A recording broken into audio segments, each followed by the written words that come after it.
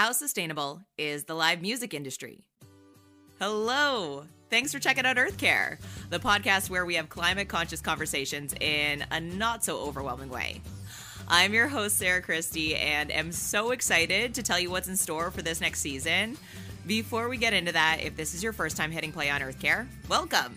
If you've been here before, welcome back. But FYI, we're changing it up a bit. Now, previously, Earth Care has been a short-form interview series where we talk to climate heroes, experts, entrepreneurs, and get their take on how we can help save the planet. And it still is that, but with a theme. Who doesn't love a good theme? This means all of the guests on this season of Earth Care will fall under the umbrella of that same conversation.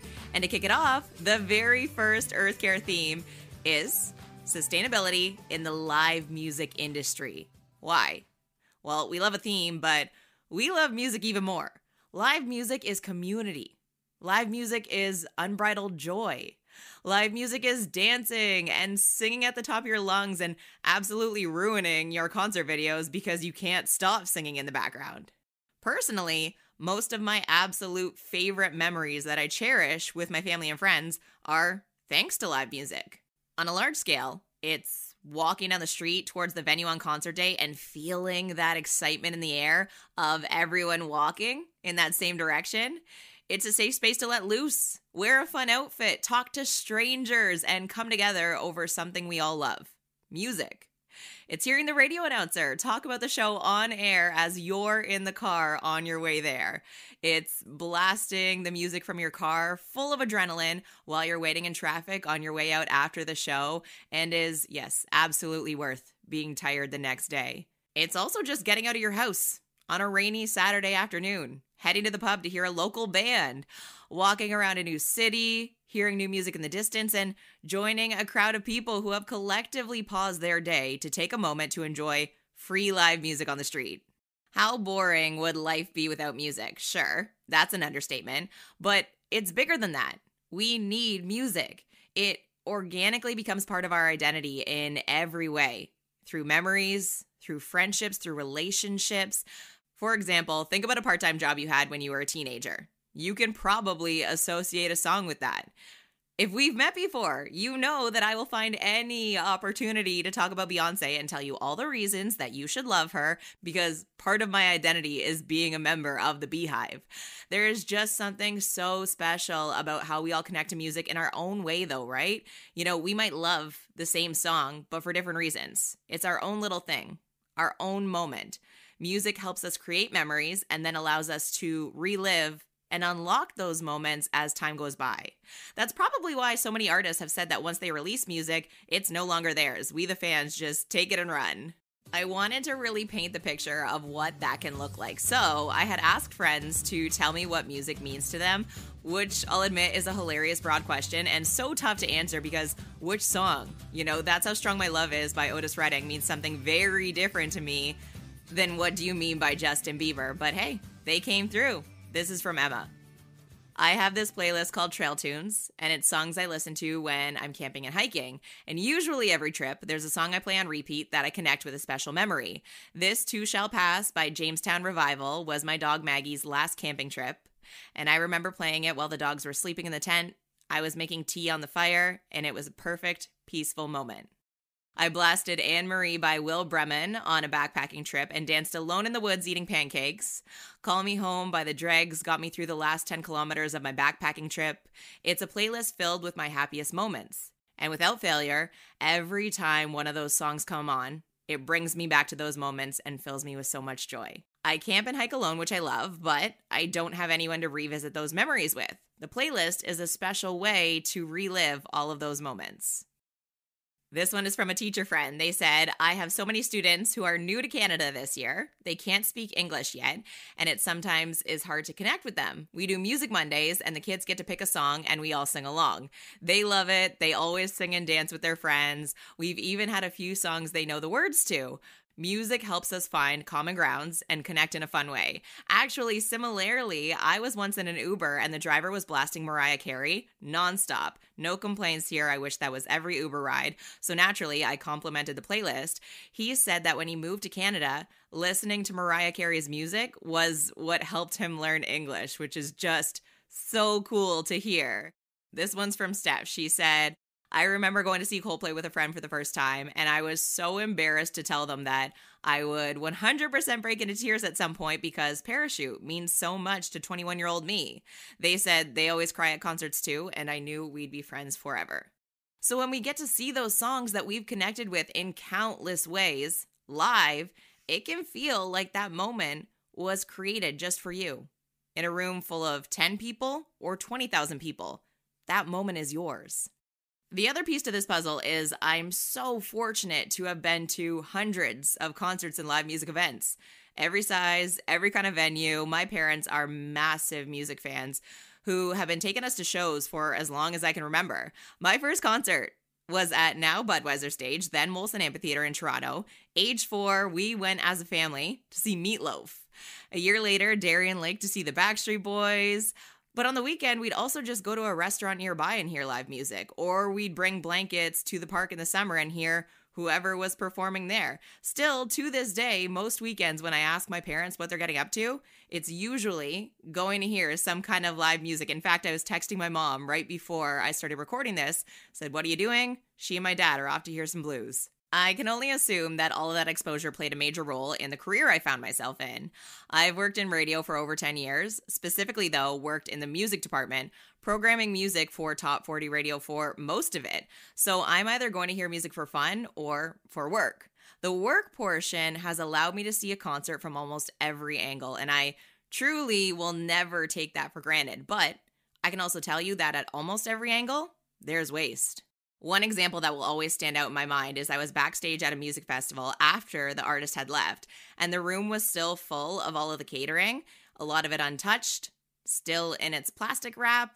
So I asked, hey, what happens to it now? They said it gets thrown out. Completely unopened, edible food. That's a problem. What about all of the half-empty water bottles because someone put theirs down, forgot about it, opened a new one? Or what happens to all of the confetti and balloons after they've been released at the end of a concert? You know, what does that mean for the environment when an arena-sized show is releasing balloons at 100 different venues? Because let's face it, in 2024, we can all agree, balloons suck. When we leave a venue and see full slices of pizza in the recycling bin, how do we know if that's actually getting sorted? The fact that there are people out there making music for us to enjoy, relate to, and connect with, how lucky are we? And then to see it live, I mean, come on. But as the saying goes, you can't have your cake and eat it too. And additionally, to quote the hardworking team at Music Declares Emergency, there's no music on a dead planet. As much as we don't just want but need music, we also need to acknowledge the seriousness of the climate crisis. Most of my life has been spent as a cheerleader for music in some capacity. Earth Care has been my way of becoming a cheerleader for this planet. So it's time to find out how those worlds not only can live together, but already do. So if you've ever wondered if your favorite band's merchandise can be produced sustainably, if you're curious about whether or not large venues can truly prioritize recycling, or have you ever thought about what the most commonly discarded item at a music festival is? We're going to get into all of that and more. Here's a taste of what's to come on this season of Earth Care. When we work with artists, what we'll do is we'll meet with the artists, find out what their concerns are, what they're willing to do, what they're not willing to do, how aggressive are they willing to be. Like when we did Jack Johnson's, developed his whole platform, it was great because he allowed me to put in their rider that if the venue didn't take some of these steps, they would need to pay a donation of like $500 to a local environmental group. Was there a tipping point for you guys that you decided, hey, sustainability really needs to be at the forefront of our music moving forward? I think the moment that the idea came, should we just walk? I was kind of sitting in a traffic jam, looking over these beautiful hillsides in England called the Malvern Hills. And I was like, oh, I'd much rather be there than sitting in this traffic jam sort of thing. So I think that was the moment that we thought, this doesn't feel like the most sustainable. This doesn't feel like the best way that we could be touring and using our time. Who have you worked with so far? Who's donated their guitar strings? We have all 3 members that play strings in Metallica: James Hetfield, Kirk Hammett, Robert Trujillo. We offer a free shuttle bus during the festival weekend. It runs continually between downtown Guelph and our festival site, which of course is about 10 minutes outside of Guelph in a conservation area. We offer an organized bike ride that takes place from the city out to the conservation area. So, many folks take their bikes and use active transportation when they're coming out to the festival, and there's sort of a group activity you can take part in. It's an in-the-round theatre with tiered seating made of 5 sections, and each section has a playable piano embedded into the structure. And also a stairway with balustrades, and every part of it, down to the flathead screws, is made out of old pianos. We have Joan Jett, James Taylor, Bonnie Raitt, Joan Baez, Tommy Emmanuel, who just won a Grammy at the Grammy Awards. And another thing that fans can do is also encourage the artists and venues that they're going to offer these sustainable solutions. So the climate gig can actually be integrated into the ticket booking website of an artist or a venue, and then fans can just choose to reduce their emissions when they're also buying their tickets. Even things like Duran Duran, we get people saying, hey, we didn't know Simon Le Bon played the guitar. He does. What we do is we capture the energy of people dancing, jumping, or walking and convert it into usable electricity. So we always say the harder people party, the better it is for the world. Yes, I'm so excited and can't wait for you to join me as we meet industry experts who have collaborated with superstar musicians like Coldplay, U2, Billie Eilish, Jack Johnson. Plus, we're going to be meeting musicians who have made the climate crisis a top priority within their art. And if this quick conversation already has you eager to take action, I launched a pledge. It's called Fans Choose to Reuse, which is a call to action for music lovers and concert goers to help reduce plastic pollution by bringing a reusable water bottle to live music events. Now, not every venue allows reusable water bottles yet, in asterisks, but you'd be surprised at how many do. So every episode of this series, I'll include venues in Canada that allow reusable water bottles to help take some of that research off your plate.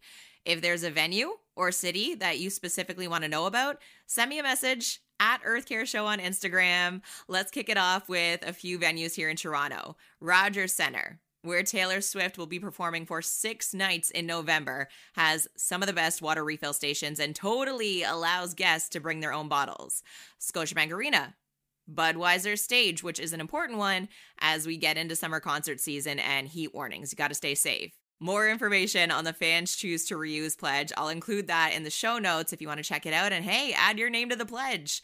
Quick tip, if you are bringing a reusable water bottle, most venues request that they're on the smaller and softer side so they aren't hard and being used as a weapon. So avoid metal and glass bottles. If you haven't already done it, I invite you to hit follow or subscribe to the Earth Care Podcast wherever you are listening. That way you'll see whenever a new episode is out. But it also really helps me with growing this show and reaching more people with this conversation about sustainability, which is so crucial right now. So I appreciate you for listening and following along. It really does mean the world to me. Okay, so we've established that we share a love of music. We know this. But we also share this planet, our home. And it's time to take care of it. And that's exactly what we'll be getting into on this next season of Earth Care.